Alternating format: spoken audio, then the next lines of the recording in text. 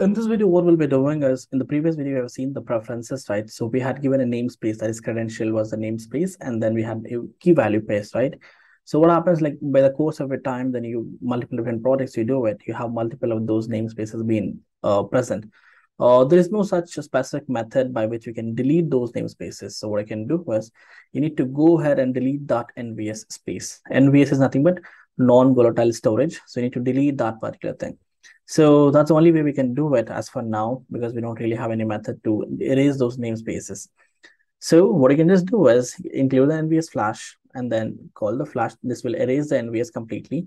And then again, initialize the NVS. So let's just upload this. Just upload this here, and I'll upload this. I'll cross check it by giving the previous code to see like if that namespace exists or not. So that should not return me any data out there. So let me just upload this quickly out here.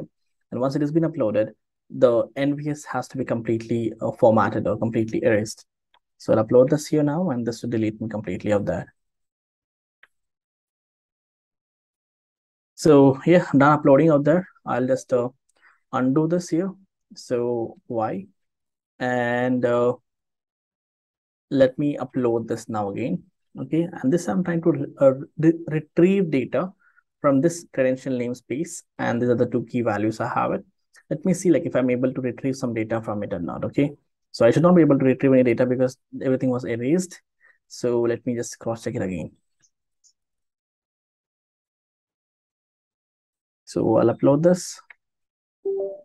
So for some reason, there's issue with this cable up there, so it got disconnected in between, and I cannot upload this. Let me try to upload it again out there, and I'll upload this.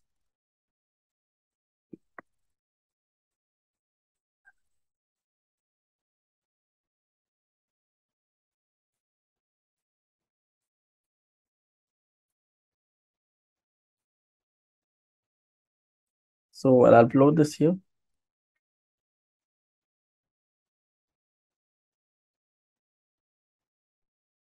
It's uploaded, right? Let me just open my COM3. So if there's my let me just auto scroll. So this there is no data coming in here. It just successfully retrieved, and then there are two empty spaces because there is no such data present into it, right? So I'm getting a empty spaces. So this is how you can go ahead and write something into it, and also go ahead and then flash it completely, that is erase it completely, and then retrieve the data and check for yourself. So do let me know in the comment box down here. What have you done at what have you implemented with this, and let me know your implementations. I would really love to go ahead and see your implementations out there.